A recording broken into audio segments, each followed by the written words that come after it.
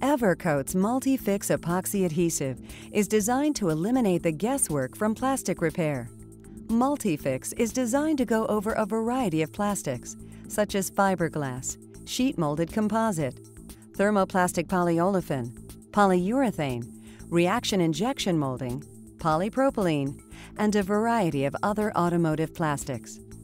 The following process explains a double-sided bumper repair.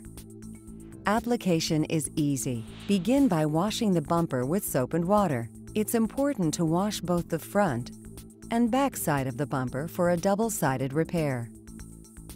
Dry the area thoroughly with a clean cloth. Compressed air can be used to accelerate the drying time. Now use panel prep number 881 to remove any remaining surface contaminants. Spray panel prep onto a clean lint-free rag to clean the repair area. Avoid spraying panel prep directly on the repair. This will eliminate the chance of any solvent possibly being absorbed. Again, clean both the front and back side of the repair. Allow to dry thoroughly. To speed up the repair process, bevel the front side of the damaged area with a rotary file on a die grinder. This will shorten the sanding time. Then begin sanding with 80 grit on a dual-action sander to finish beveling the front edges and prepare the surface. To help support the bumper during the sanding process, use a wooden paint stick. After reaching the desired look and contour on the front, sand the back side of the bumper with 80 grit. When the damage goes to the edge of the bumper cover, create a soft taper on the edge to allow room for the adhesive material.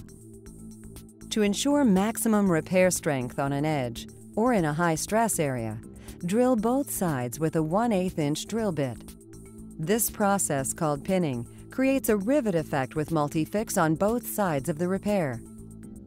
If there is any loose plastic remaining after the drilling, simply sand the area with 80 grit to remove the loose material. After the sanding is completed, re-clean both sides with panel prep. This will remove any mold release that may have come to the surface during the sanding process. Apply panel prep to a clean lint-free rag and clean both the front and back side of the repair. Allow 5 to 10 minutes for flash time. While not always necessary, fiber-reinforced tape can be used to reinforce the repair and provide added strength. This is another option when the damage goes to the edge of a bumper. For this procedure, we will reinforce the edge of the bumper. Now prepare a multi-purpose repair panel to protect and reinforce the repair. For most smaller repairs, this would be the only means of reinforcement necessary. Now equalize the cartridge to prepare it for use. Insert the cartridge into the professional-grade caulking gun. Remove the protective cap. Remove the plug. Dispense a small amount of product to ensure even flow of both materials.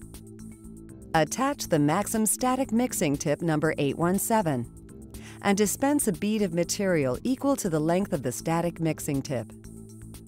Apply a small amount of material to the back side of the bumper. Be sure to use firm pressure to wet the area and work some material through to the front side of the bumper. Slightly build up the material and place the fiber-reinforced tape on the back side edge of the bumper. Gently work the fiber-reinforced tape into the material from the back side. Then add more material and fold the tape over to the front side. Next, apply the pre-cut multi-purpose repair panel and seal the edges to envelope the repair material. Gently work the material towards the center of the repair. This will work the material through the holes and up through damaged area. To help stabilize the repair for this particular procedure, we'll use 2 plastic spreaders and a clamp to hold the bumper straight while the material cures. Allow 5 to 7 minutes for the material to set, then gently remove the spreaders. Trim as necessary. Here you can see the repair material where it worked through to the front to create the rivet effect. Sand to remove the excess material. And re-clean with panel prep. Allow 5 to 10 minutes for flash time. Apply Multi-Fix to the front side of the bumper. Again, use firm pressure to wet the area.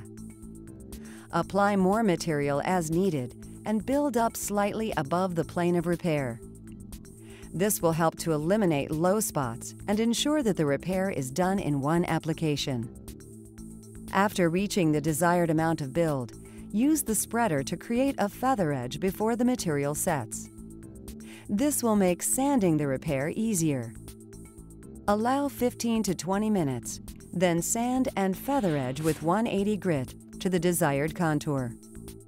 If a finishing material is required, MAXIM Multi-Fix plastic repair can be reapplied as a skim coat and then re-sanded with 180 grit. Allow 30 minutes and apply primer surfacer and top coat to your paint manufacturer's recommendations.